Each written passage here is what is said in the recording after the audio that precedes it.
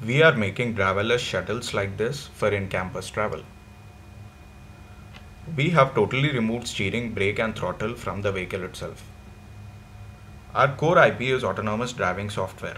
Vehicle manufacturing is outsourced. We have successfully demonstrated the prototype and are now in product development stage. Our autonomous driving software detects obstacles and dynamically plans its motion, avoiding them. It detects road boundaries and regulates its speed at turns and other traffic situations.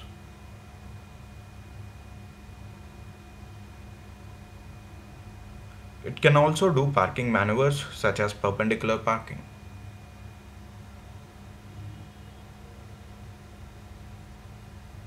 It uses laser, camera, radar and GPS for complete 360-degree view of the surroundings.